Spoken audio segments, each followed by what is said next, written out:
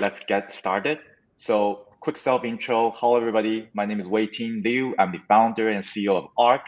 We are a remote hiring platform helping startups hire amazing remote engineers. We're also a Techstars company, as we went through Techstars Seattle program as co-mentor way back in 2013. And our guest today is Maëlle Gavet, CEO of Techstars. Maëlle is an author, entrepreneur, and leading technology executive for over 15 years. She's the author of the Wall Street Journal bestseller, Trampled by Unicorns, Big Tech's Empathy Problems and How to Fix It, and is now currently the CEO and board member of Techstars, a global network that helps entrepreneurs succeed. And Maëlle, welcome to our event. Thank you. Thank you. Thank you. Happy Wednesday, everyone. So Maëlle, I'd love to learn more entrepreneur journey and how you end up on the other side as the CEO of Techstars. I'm gonna do it very briefly. So I started my first business when I was 16. I'm French. I live in New York, to answer your question previously. And I come from a family that didn't really have a lot of money growing up, and so the first business I built when I was 16 was honestly just because I wanted to be able to buy things that my parents just could not afford. And then that became a second business and then a third business. So I'm a 3-time entrepreneur. And then after that, I spent 6 years at the Boston Consulting Group. Frankly, mostly because I didn't want to get to go back to school and get an MBA. And I was like, BCG would be the plan B. It would be like an MBA, but I will be paid and I'll have real world experience. And it was supposed to be only 2 years. And as I mentioned, it ended up being 6. And then after that, I was actually in the process of building my fourth company. And I had an aha moment where I realized that I could actually join companies that were very entrepreneurial and fast growing and with great pace of innovation without having to go through the 0 to 1, because I had discovered tech and I had discovered the internet, and I'm dating myself a little bit, but and so rather than go and build my first company, I joined a small startup which became one of the largest e-commerce companies in the world. And then I joined the Priceline Group, which I think people are generally familiar with because they own Booking.com and OpenTable and Kayak and Agoda. And so I joined them as to oversee all the operations. Then I moved to a CEO role for Compass, which is the largest residential real estate company in the United States, with a very strong technology platform. And then I came to Techstars, and to close that story, to me, the Techstars role was like one of these unbelievable moments where you realize that everything you've done in your life has prepared you to the things you're about to do. And when I was approached by the headhunter for Techstars, as he was describing the role, and as I did my due diligence and started talking to people, I was like, oh my God, this is the job that I never knew existed, but I really wanted to see exist, because it's about working with entrepreneurs and helping them. It's about scaling the company, so it's not a few dozen entrepreneurs, it's thousands of entrepreneurs who can benefit from what Techstars is doing.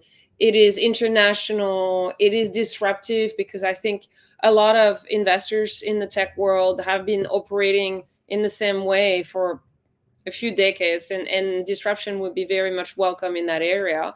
And so that's the best job I've ever had. Let's just do that. And so that's how I ended up at Techstars. Yeah, Techstars right now is this amazing global network of thousands of startups and I guess tens of thousands of people within the community. And given the volatile time as is right now, I'm sure there's a lot of people who look up to Techstars for some guidance. So the topic of the event is about how startups can can proceed at a volatile time such as this one. So the 2022 crisis is the third major tech downturn of the internet era, following the dot-com bubble and the Great Recession. And it's actually been approximately about 14 years since the last major correction. And honestly, a few in our industry have actually gone through a full economic cycle. So as an example, the last recession was in 2008. And when I started our company in 2013, 2014, the entire industry was booming.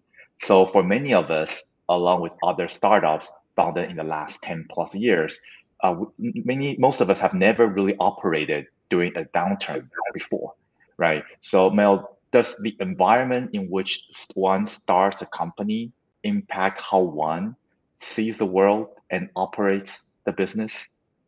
Yeah, absolutely. I think a lot about entrepreneurship as a sport.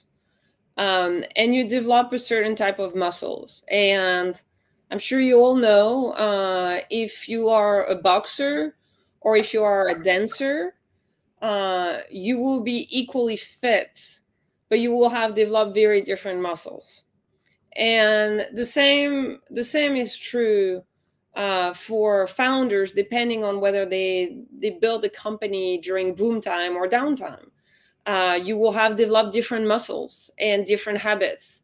And so if you started in an environment where valuation will go up and up and up and up every time you were increasing your top line and no one really cared about your bottom line, and the way you would attract employees would be through massive stock option packages, and you would fight for engineers because they are the rare resource, and their compensation package would be higher than pretty much anyone else in the company, versus if you started your startup in an environment where money is hard to get by, the only conversation you have with your investors and with your board is about how you're going to survive the next 12 to 18 months.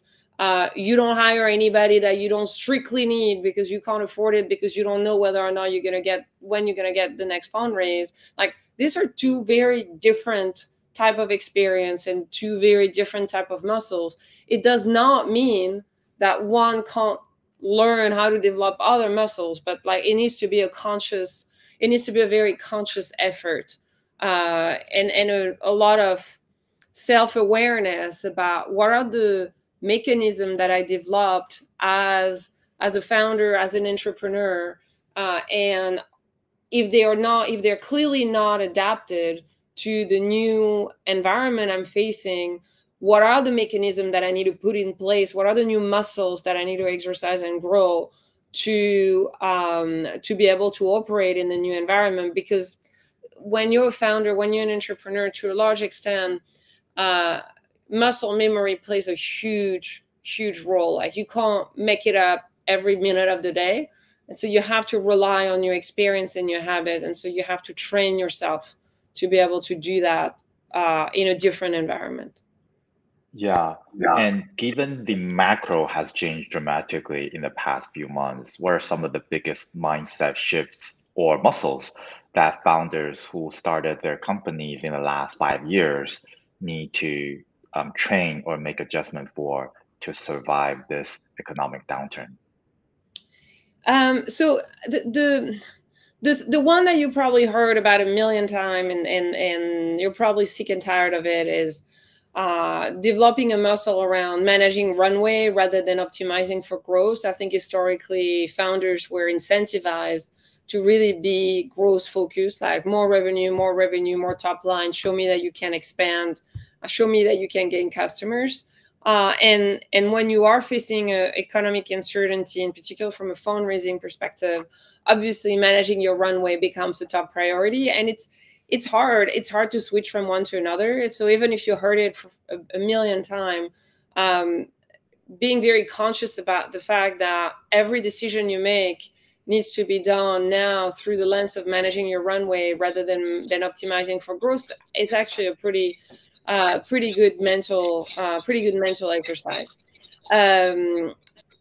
but again, you've heard that one many, many times. I think what I find more interesting is things around the people you surround yourself with and how do you manage employees. And what I mean by that is in a bull market, when finding capital is decently easy, don't get me wrong, fundraising is always complicated, it's always painful, no one really loves fundraising. But in a market where there is tons of money and venture capital is suffering from deep FOMO, fear of missing out, and like if that doesn't work with one, that's okay, you'll work with the next one. There is a very natural tendency to for founders to not feel like they need mentors and coaches around them, because it seems to be always positive, like things are always evolving towards the best. So you tend to rely less on your network and more on just the work that you're doing, and you're like, as long as I work hard and my top line grows, that's fine, I'm going to be able to fundraise, and money will solve a lot of problem within the company. When you're in an economic uncertainty, you're gonna need a lot more support from a lot more people to figure out how to manage your business, to get access to people who may potentially sign you checks. And so it's just suddenly leveraging your network and making sure that you have in your network people that are true mentors and who are going to help you open door and solving problems is actually really, really important, and more important than in positive market. And then the other point I would make, and really we could talk about this for hours, but the other point I would make is in an economic boom, what you are going to be focused on most likely is how to raise money.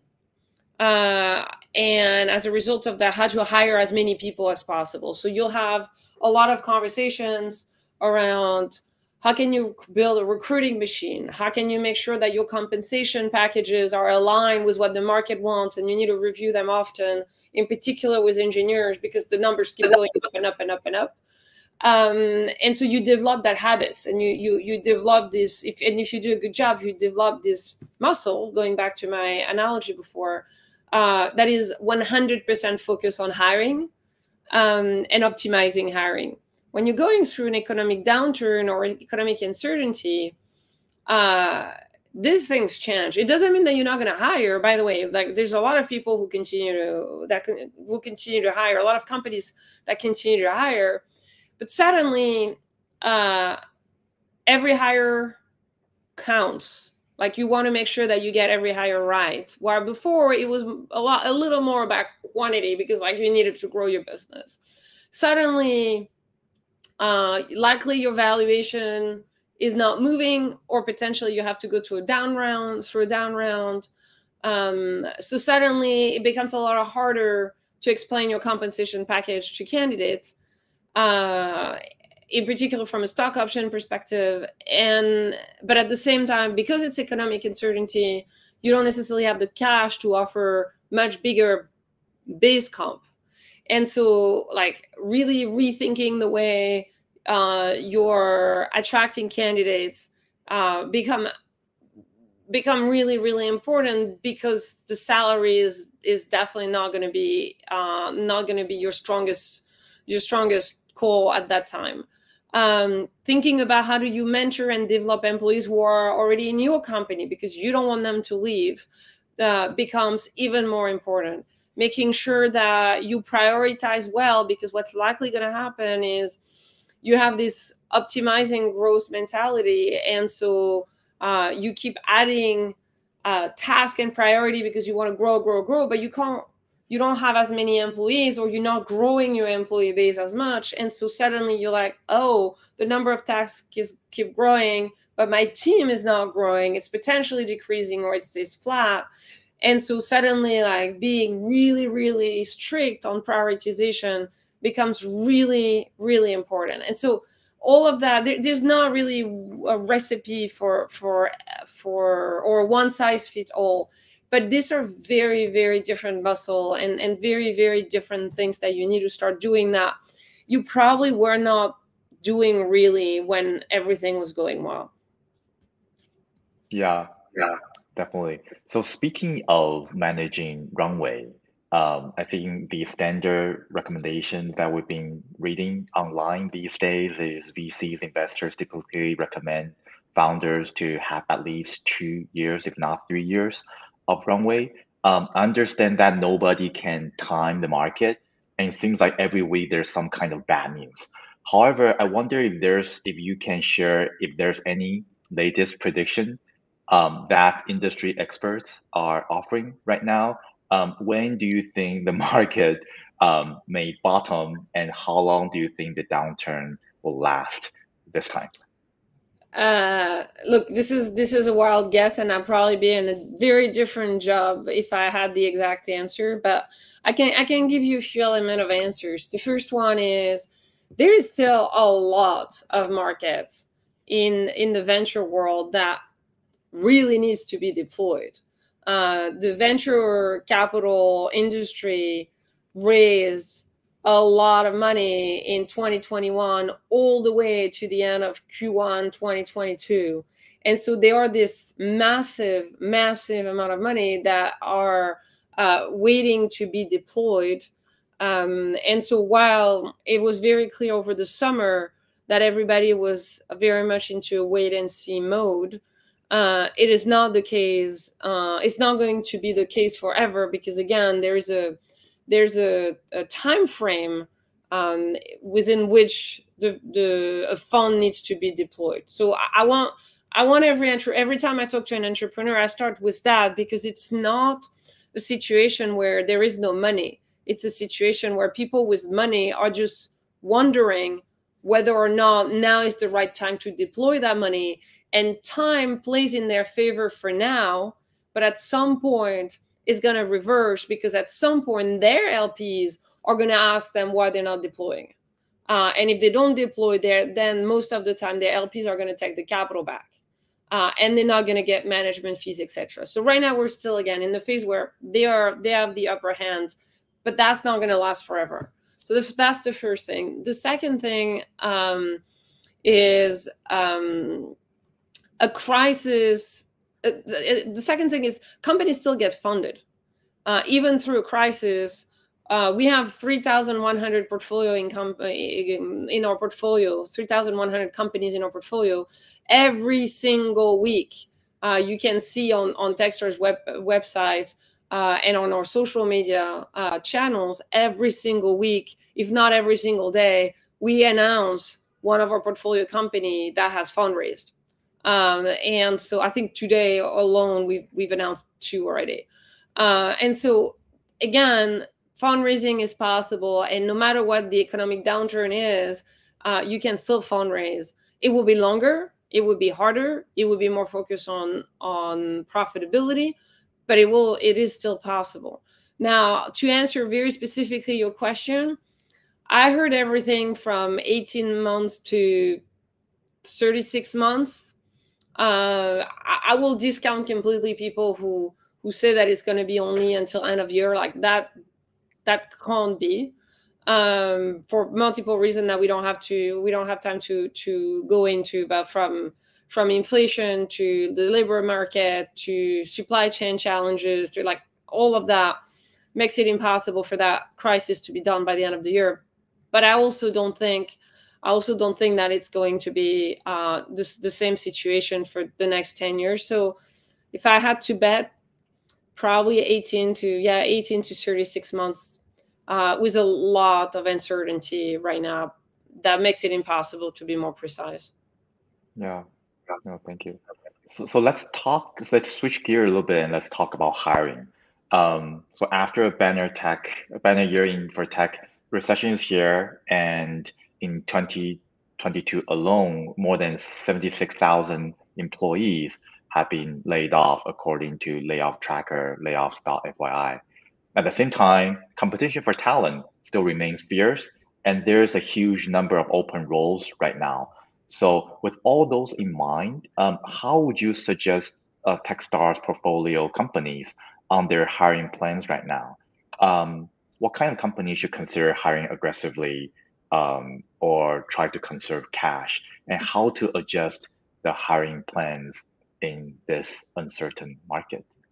Yeah. So same thing. There's really, in this particular question, there's really not one size fits all, because you have companies that have been hiring like crazy for the last 2 years because they were flush with cash and they just needed to support their growth, and their growth meant hiring, hiring, hiring. And a lot of the layoffs that you see now have, based on my understanding of the market, have more to do with company that have overhired and probably be a little more open to risk and to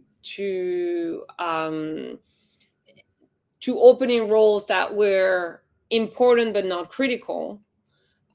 Basically now just recalibrating and be like, oh, okay, yeah, we probably can do with 10% less people or 20% less people. Based on my observation, again, it's not statistically relevant, but based on my observation, a lot of layoffs fall into that category. I think we're entering now that Labor Day, in particular in the US, Labor Day is behind us, everybody's back to work.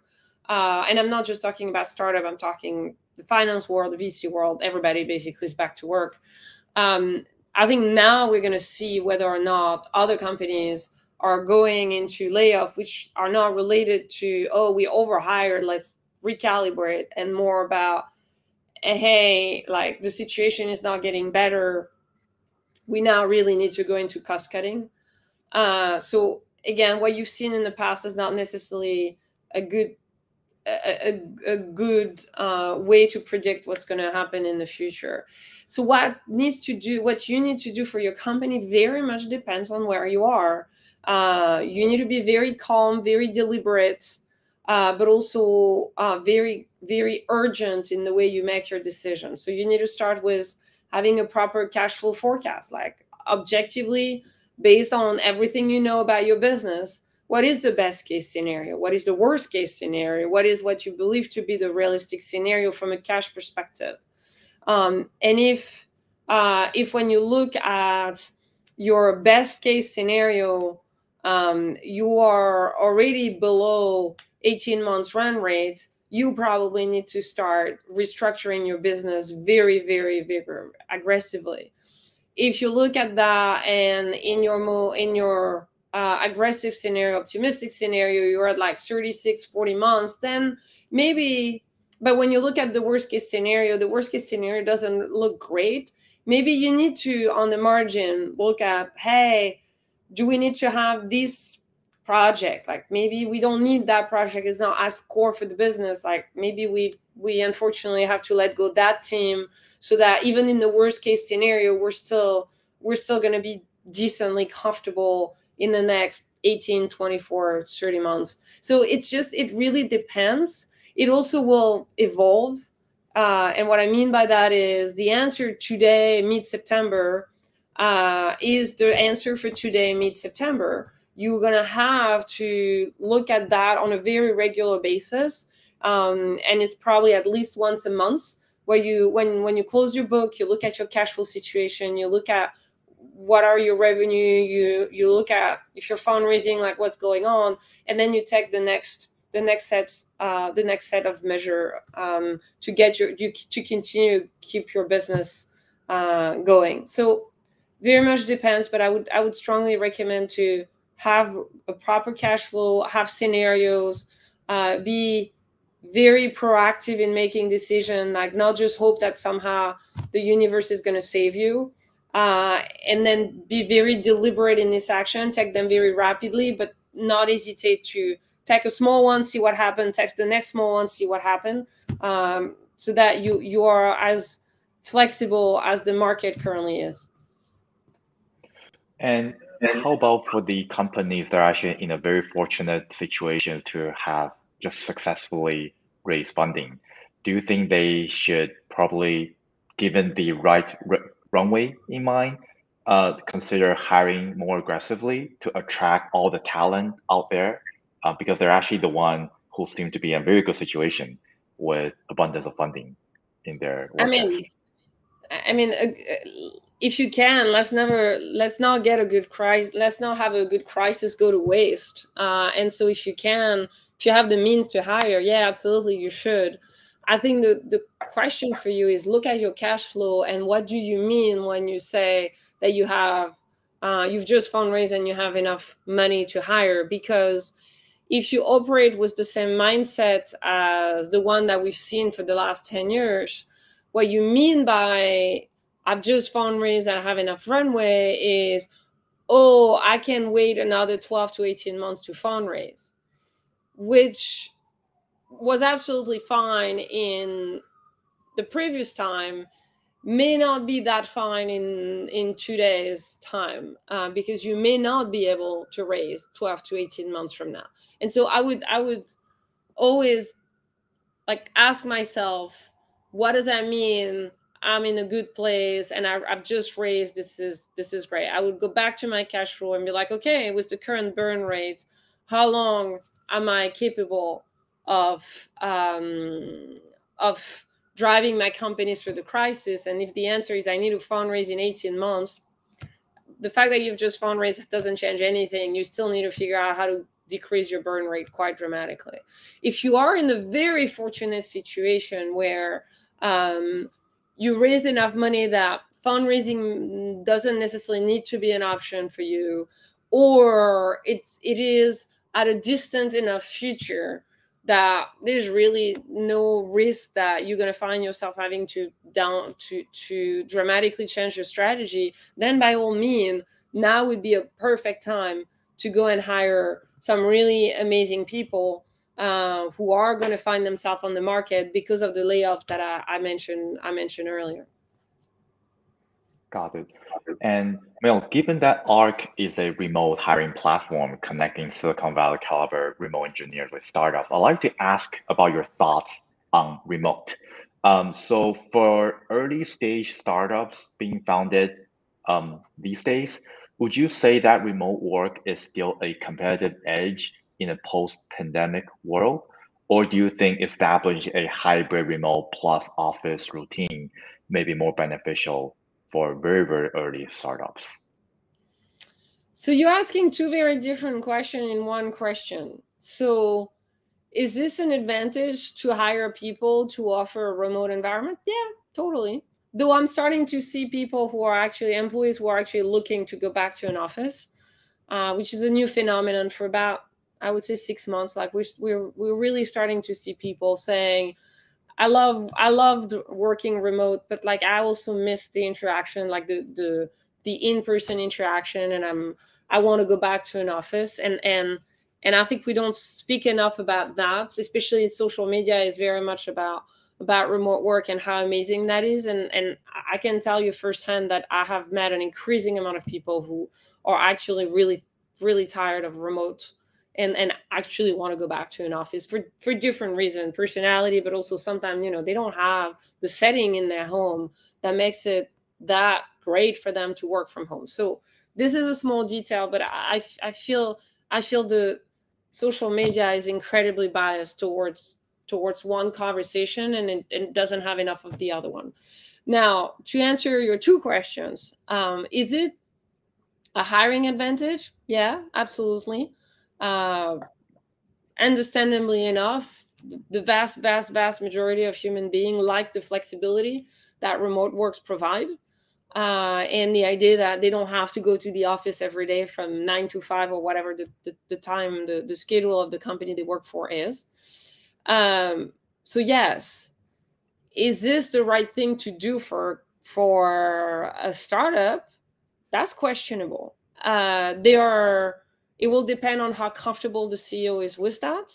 And I mean comfortable, not mentally or morally comfortable with it. I mean more like, what type of manager is that person? Because managing a remote first team is significantly more complicated than managing a team that is in an office, in a space, and you can actually go to people and talk to them. And I'm not talking about a control type of management. I'm talking about how do you build working relationship with people in your team. And there are people who are very comfortable doing that over Slack and over Zoom and over emails.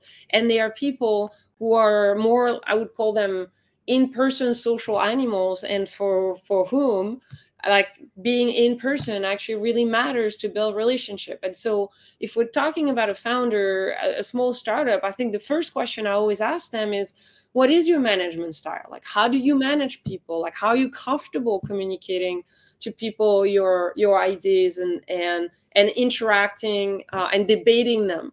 And depending on that, you may want to think through what is the right model that you want to implement in your company. And then the second thing I often tell founders is, independently of the model that you choose, whether it's remote, fully in person, hybrid 2 days a week, hybrid aka remote, but then you have events on a regular basis, whatever the format is, you need to be very, very intentional about the values that you hold dear, and the way you communicate everything throughout the company. And I think there's been, especially with remote work, it's very easy to forget that a lot of the communication historically used to happen by the coffee machine. And a lot of the information in a company would happen as people would bump into each other by the coffee machine or in the elevator. And that doesn't happen anymore. And so if you go into, or it doesn't happen to the same extent, if you go into a hybrid model or fully remote model, you need to be very, very intentional about how you want to communicate any type of information, and what are the values that you hold that are very important to you, because you're not going to be able as easily to get them people to feel them. Like Zoom and emails and Slack are not going to be the same way. And so you're going to have to be much more purposeful in the way you want to implement values, which means that you also need to be very clear on what they are and what it means in terms of behavior expected, etc., etc. Qualitative, yeah, yes. And curious, qualitatively or quantitatively, how do you see Techstars portfolio companies see remote work? Do you see more early stage Techstars portfolio companies being founded who embrace remote work more? And how about the later stages? Any observations? So yeah, I mean, I don't know, more compares to what? More compares to before COVID? Yeah, absolutely. Zoom is here to stay, and there's a lot more flexibility in the way people live their life. But compared to what it was even a year ago, no, actually, I see more companies compared to a year and a half ago, who, on the contrary, insist on having co-founders who are co-located, and like team who spend real time in person together, because they are missing that. They're just missing we are social animals, like most of us at least, and so I think there's come a realization for a lot of entrepreneurs that actually being alone in front of their laptop is not the life that they want to have. And so they start looking for co-founders or team members with whom they're going to be able to spend time in person. So again, a lot more remote than it was 2-3 years ago before the pandemic. But I can definitely see trends. I have no idea where it's going to land. Like I don't know if we're going to go back to the majority of companies being in person. Probably not. But I don't know either if we're gonna continue to have that many remote first companies, because I'm sensing from entrepreneurs and their teams the need to be in person a lot more these days. Yeah. And let's switch gear a little bit to focus now on the talent perspective. So for engineers or anyone looking to join new tech startups, what do you think is the right approach to identify high potential teams and the next up and coming companies at a volatile time such as this one? It depends on what you're looking for. Are you looking for early stage, mid stage, late stage? How much of a risk are you ready to take versus not? So I think, and also what is your financial situation and how much compensation matters versus versus the type of work that you're doing. And it's not that one is completely opposed to the other. Hopefully you can find a job that allows you to have both. The reality is, most of the time, for most of us, there is some trade-offs and some compromise. And I encourage the entrepreneurs that I mentor, I encourage them a lot to think about what their priorities in life are. And if it's money, that's totally fine. Like if I had a mentee like that coming to me and say, like, I'm the only breadwinner in my family. My parents rely on me. My spouse and my 3 children rely on me. Money matters to me. Like, I need to be able to bring home a good paycheck. And because of that, like, I'm okay to have a job that is not as exciting as if I was, doing, and we were talking about something else. Like, if I was doing that probably would be amazing. But like, I don't have the same stability, and I need that stability to take care of my family. So I really always try to explain that every situation is different. Every person has different circumstances, and we should be very, very aware of never judging why a person makes a decision about one job versus the other, because this is very likely depending on personal circumstances that we unlikely know completely. So you need to first start with that, which is like, what are you optimizing for? What is your dream job? And then based on that, how do you go after the right companies? I mean, I would recommend that you connect with a lot of entrepreneurs. Techstars organize startup weekend and startup event all around the world. These are usually a good opportunity to look at that. We have a website. I think last time I looked at it, we had like 10,000 job opening. So you can always look there. There's a lot of jobs for engineers. And then you go and look at the company, look at the stage, look at what they're doing, meet the people. And then again, based on the criteria that you've decided for yourself or what you're optimizing for, I'm sure you will find something that works for you, because just to be clear, engineers are still very much in demand. No matter how many layoffs there has been that we've discussed a little earlier during this conversation, there's still more jobs than there is engineers. And so I would recommend to spend time with the team and talk to people who left the company to understand why they left, and was it related to something in the culture of the company that they didn't like, or was it just because they wanted to try something else? I always find interesting that a lot of candidates don't spend a lot of time actually doing their due diligence on the company's culture, and don't spend more time talking to former employees and existing employees. So I would do a lot of that. Yeah. By the way, a quick reminder for the audience. So if you have any questions that you'd like to ask Maëlle here, feel free to punch them into the chat box, and we'll get down to those at the end of our conversation. So feel free to share any questions that you have. So Maëlle, as the market continues to, I guess, swing wildly, are there any industries that you feel more confident or that you think have great high growth potential in the next 3, 5, or 10 years? Or any trend that you can predict that you'll predict that will take off? Or, yeah, maybe. Yeah, I mean, again, if we're talking about what are the industries that are most likely in the next 5, 10, 15 years going to see a lot of innovation and a lot of unicorns, yeah, I can totally talk about it. It does not mean that on the way there, there's not gonna be huge swing of valuation and companies dying and companies being created. So the swings that you were talking about don't necessarily have anything to do with the fact that there are industries that are going, in my opinion, to be big 10 years from now. So I think the perfect example is everything related to blockchain.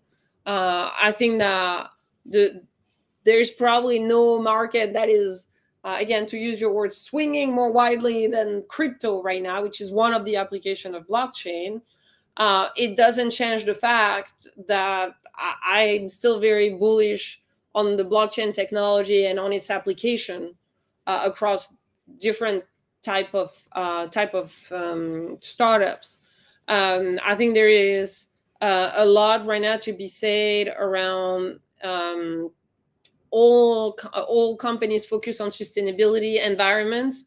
They will still be swing, especially because right now there's a massive backlash around ESG, so environmental, societal, and governance related companies.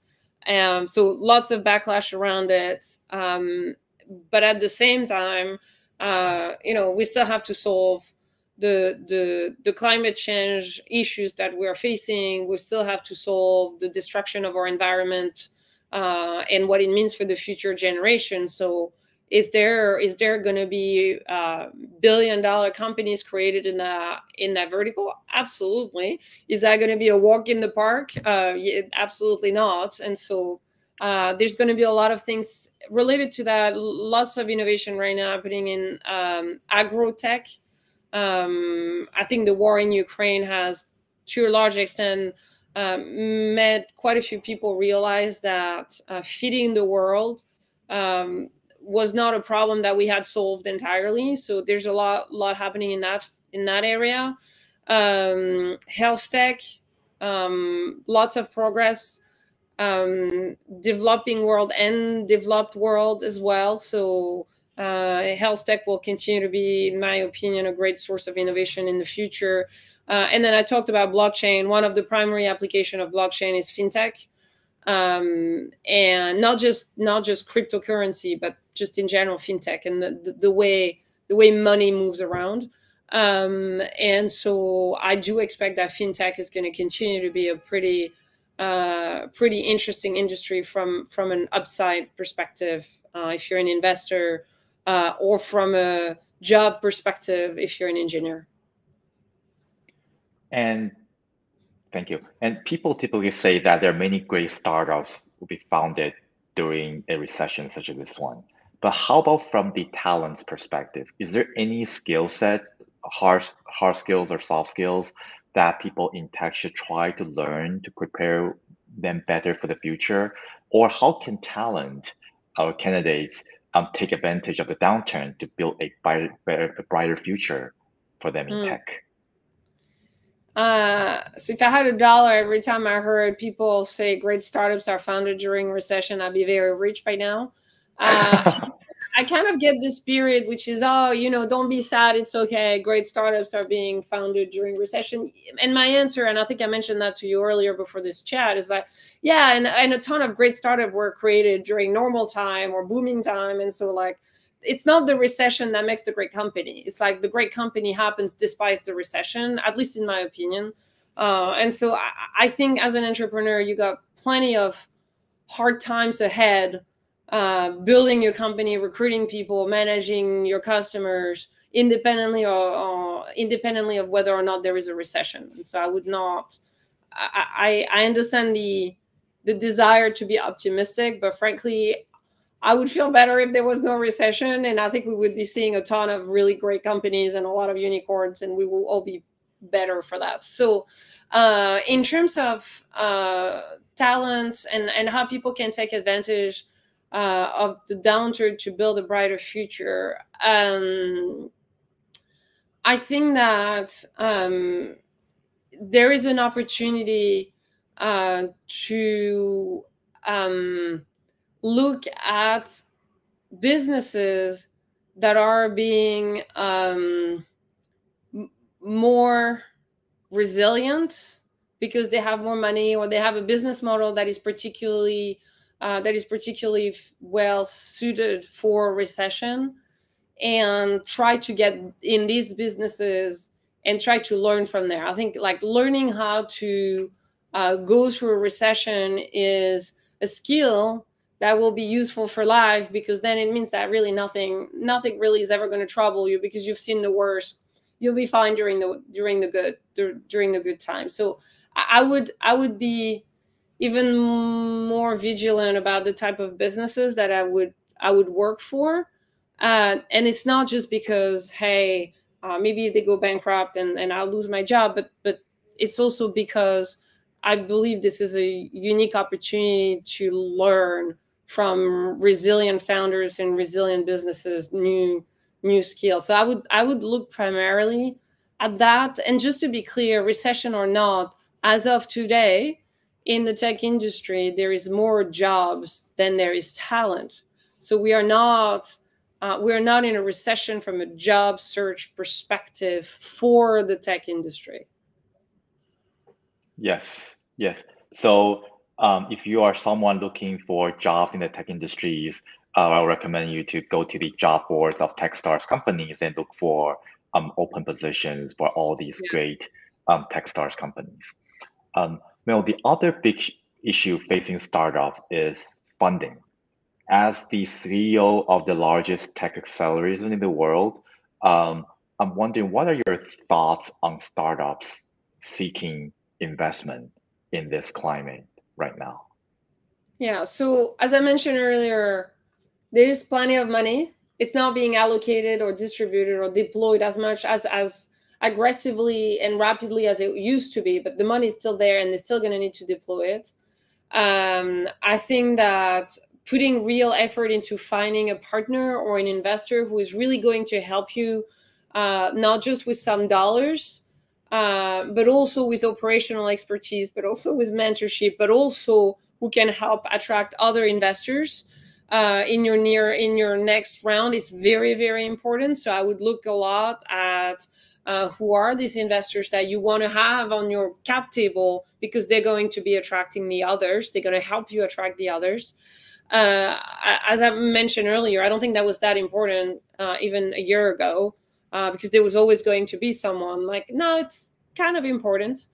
So that's important to know. And I think the other point I'd make is we're going back, and it's going to make me sound really old, but we're going back to what fundraising used to be when I was fundraising, which is fundraising takes 9 to 12 months. And you have to go and talk to 50 people to get one yes. And they are going to pressure you around your path to profitability and your customer lifetime value. And that's kind of normal, because they should want you to be profitable at one point. And they're going to want to understand, like, how do you grow in a scalable way? And so it's sometimes, again, I feel like I'm really, really dating myself, but like what has happened over the last 2 years is not the norm. And maybe if you're a young founder, you think it's the norm. It's not. The norm is long, decently detailed due diligence with a decently large number of people, out of which maybe 1 or 2 will make a check. And so I would just recommend focus on your business, make sure that it's a healthy, viable business that has a great target addressable market. You have a great product. You understand how you're going to monetize it. You have a team that supports your vision, that has the right credentials and the right experience. You understand how to get your business to profitability. And we teach a lot of that at Techstars. Like, we spend most of our time during the accelerator focusing on helping you build a great business rather than teaching you how to fundraise, because we've always believed that if you build a great business, investors are going to want to fund you. The issue is that if all you know is to go and fundraise when it's a great market, then that's amazing. You have an advantage. But if it's a down market, your great pitching skills are not going to save you from the questions around, hey, is your business even viable? And so I would focus a lot on that. Yeah, perhaps being able to raise your C round at 50 million cap pre-revenue, pre-product is not really the norm. So speaking of No, valuation, so not. so since every valuation has been way down compared to a few years ago, how do you think founders should adjust their expectations? So if, for example, if for the founders who are actually lucky enough to be able to raise at a whopping valuation for the seed round, do you recommend them to just accept the fact that they need to do a down round for their Series A or bridge round in order to survive? Yeah. So we had a conversation about that, a public conversation about that with Brad Feld a couple of months ago. So Brad Feld is the founder of a VC firm called Foundry, and he's also a board member of Techstars and one of the co-founders of Techstars. And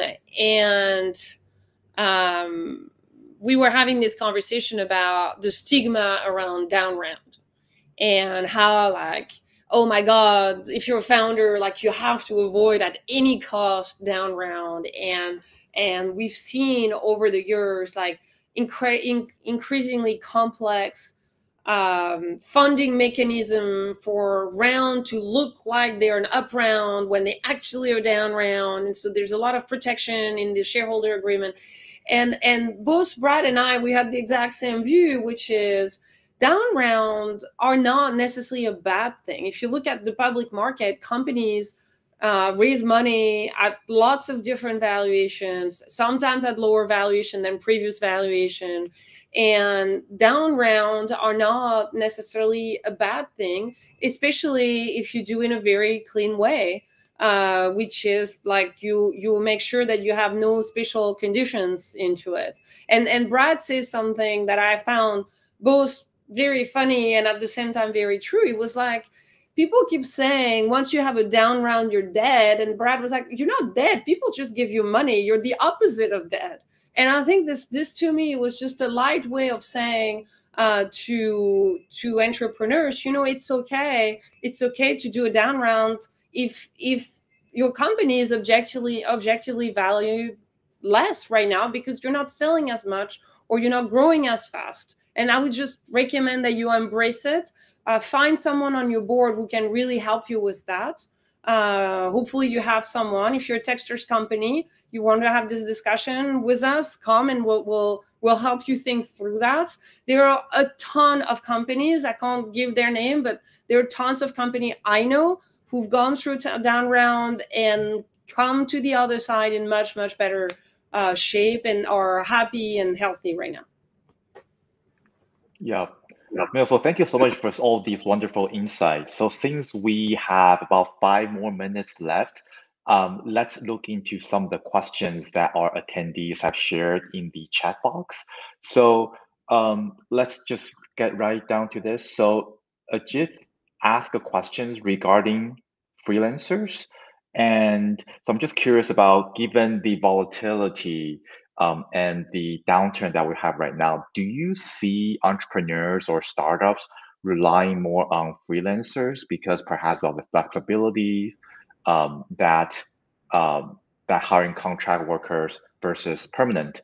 Or do you have any insight or any recommendations about this? About what specifics? About freelancers? Yes.